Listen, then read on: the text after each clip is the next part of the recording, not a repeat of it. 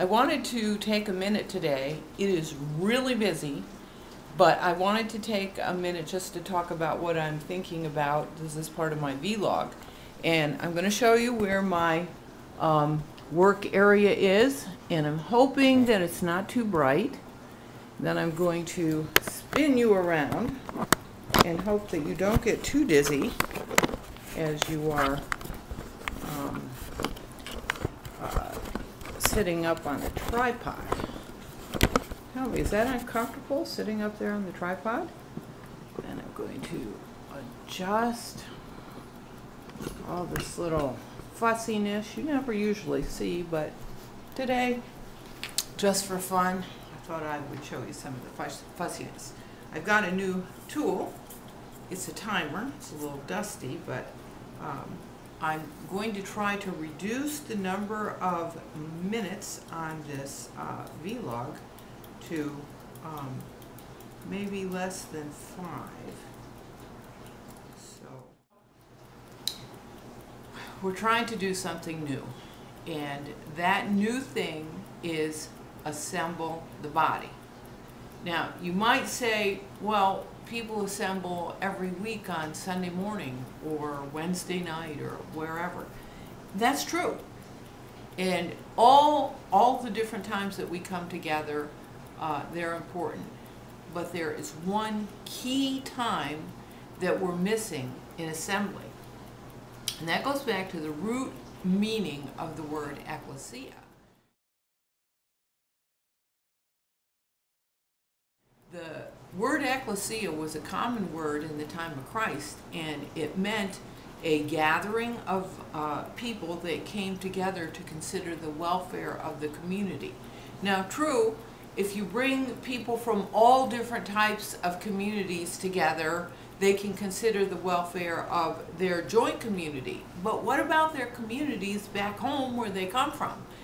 And that's the way many churches are. They're dispersed, and certainly one church can't take full responsibility for a whole community. It takes the whole body of Christ in a community to be responsible. So that body needs to assemble. So just in kind of a spaghetti noodle fashion, I'll throw out some of the things that I've been thinking about. One is we could call all of the pastors together in an overall region to do preaching, which I think we want to do that. That would be a real blessing to them. And whenever the word goes out, it always brings back fruit. So that would be a beneficial thing. Whoa! How can this be telling me I'm getting close?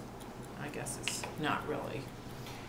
The second thing is, that's going to be annoying if that keeps doing that. I may have to get a different timer. The second thing I was thinking about, what about calling the believers together right here in this community? I think that has a lot of possibilities, and create some different roles for people right off the bat. So, you know, when you just call people together without a purpose, they kind of mill around and wonder what they're doing. People have to have a purpose. So part of the purpose will, of course, be described in this toolbox, which, in case anybody wonders, this is not a saleable item. It is going to be posted on my blog as a download that people can go to the store and get a box of dominoes and make their own. Now,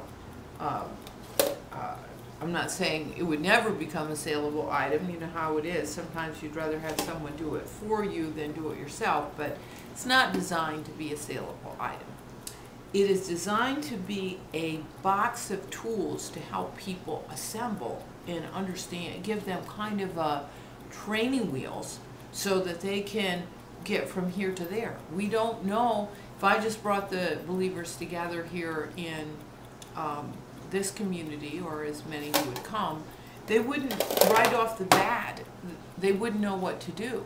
So this toolbox describes the basics that we should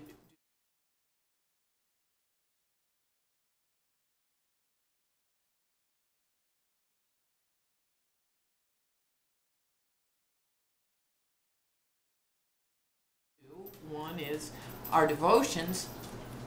We talk in terms of 7 devotions because they seem to encompass all of those, which is loving God, loving our neighbor, the Great Commission, of course loving God and our neighbor, that's the Great Commandment, the Great Commission, the Apostles' teaching, fellowship, breaking of bread, and prayer. So those are the 5 things that we should devote ourselves to. And then along that line, the Apostles' teaching, what is really in the Great Commission, making disciples, what is really important about that is we are each individually disciplined followers, that we build our marriages, we build our families, and that we build up each other. So those are called the life pillars, those 4